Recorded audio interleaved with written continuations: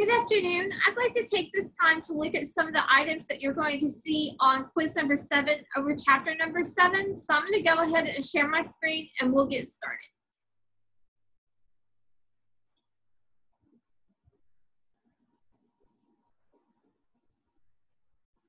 So we're going to start with the U.S. Supreme Court case of Marbury versus Madison.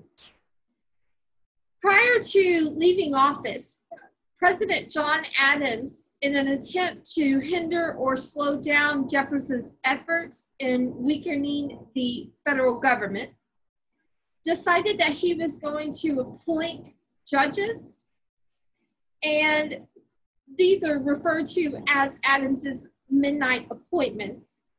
One of the last people for Adams to appoint was a man by the name of William Marbury.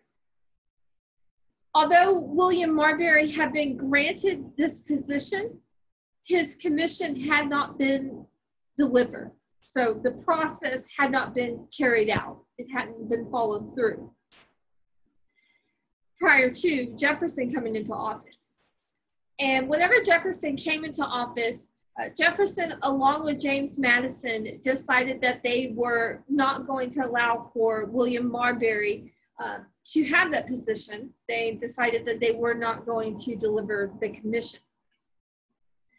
The conflict between the two parties eventually breached the U.S. Supreme Court, and the Chief Justice at that time, John Marshall, would finally make a ruling, and he, along with the other Chief Justices, would make the argument that yes, Marbury was entitled to the position, but there wasn't anything within the Constitution that forced Thomas Jefferson or James Madison to actually deliver the commission.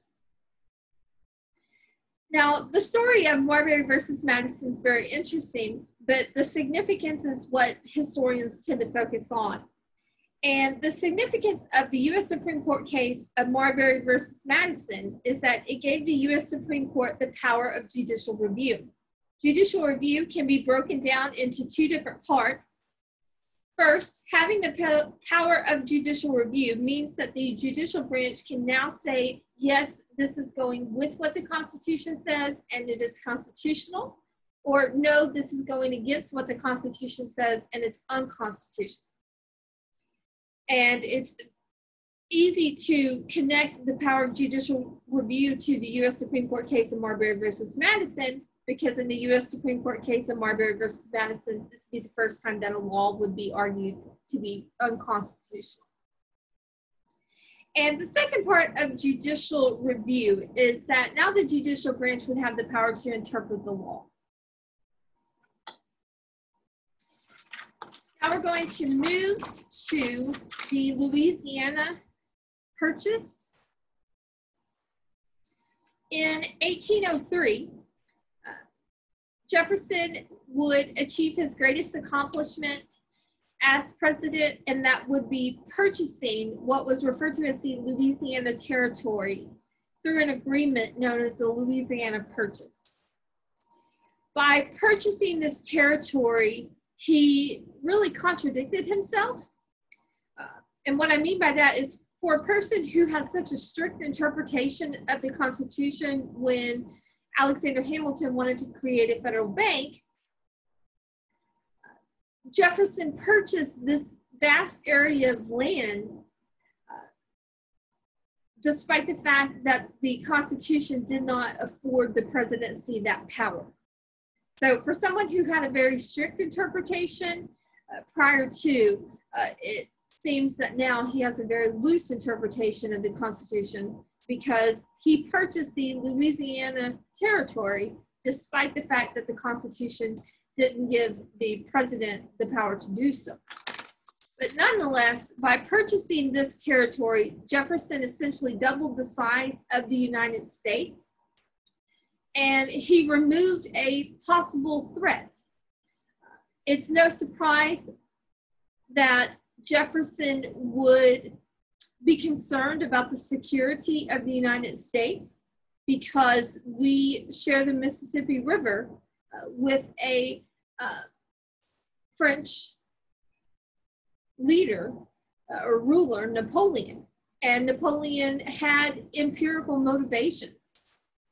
And with that being said, by securing this land, Jefferson was able to secure the country. So he was able to remove France as a possible threat in the future. Also, by purchasing this land, you begin to see Americans continue to migrate further and further west. And you'll see that carried out all the way until we get to 1302, and even then some. The last item on this quiz is the War of 1812. The War of 1812 between the United States and Great Britain would last until 1815.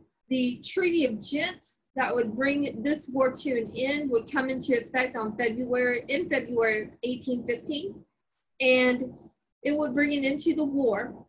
The significance of the War of 1812 and the Treaty of Ghent is that after the War of 1812, Great Britain would no longer have any imperialistic motivations towards the United States.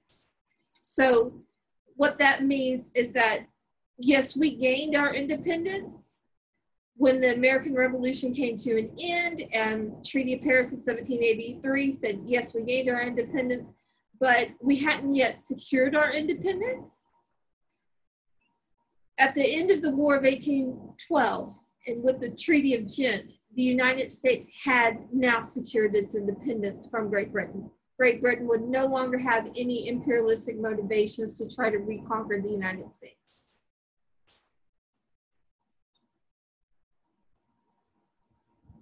So I hope this video has provided you with more information in regards to these 3 items on this quiz. Again, make sure that you read your textbook, because as I know you are aware by now, that some of those questions can be a little bit more specific. Thank you for your time, and I hope you'll have a great day. Bye.